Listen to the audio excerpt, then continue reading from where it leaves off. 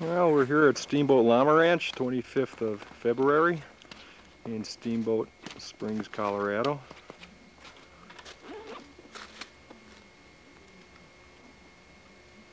This is his work barn, for standard Western style architecture.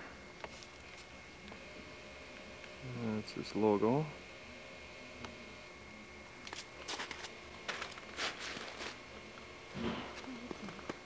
Yeah. It's kind of a pigsty right now. It's kind of kind of hard to keep everything clean. Oh, girls!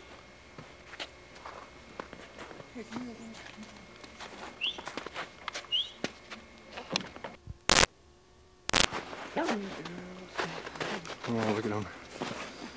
So this gal here is Cheyenne. She's Garth and Pretty Shield is her bloodline. She's right now bred to Mountain Man. Okay. I can't give you due dates, I don't recall. The next gal, one sticking her nose back, is Zinda. She's Zamfir and chocolate, no, not chocolate chip.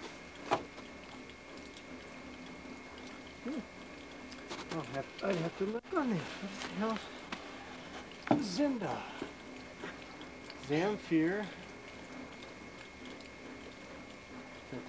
Can't think of her damn side. I'm sorry. She's from Jim Beulah Williams. Okay.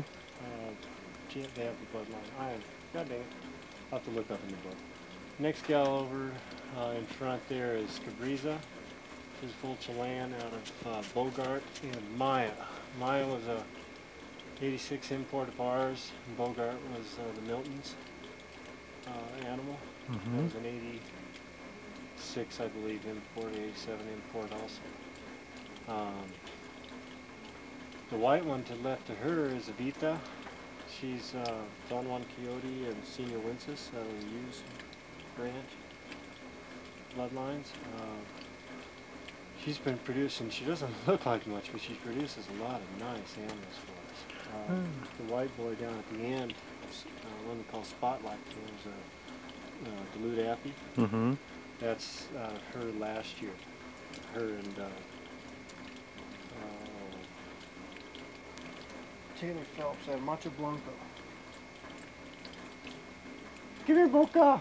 Mocha! Come here. Come here, I want Mocha to come up here. Mocha Castiza is the one in the back. She's out of Maya again. And Oco Castizo. Oh, hi, kitty. Oco Castizo's done a lot of good things for us out here. That's the same thing as Jim and Bill Williams. The boy you saw with Spotlight down there, which looks a lot like Mocha in the back, she's got more markings on her.